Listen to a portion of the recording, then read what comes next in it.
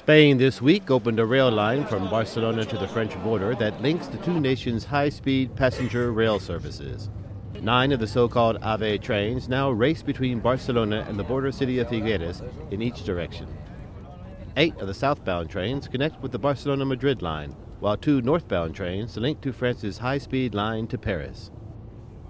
After China, Spain has the largest high-speed rail network in the world, covering 3,000 kilometers or 1,900 miles. Spain's Crown Prince Felipe, Prime Minister Mariano Rajoy, and Catalan Regional President Artur Mas rode the first train from Barcelona to Figueres. The high-speed rail network is an element of national cohesion and has given Spanish firms valuable technological experience, the prince said during the inaugural run.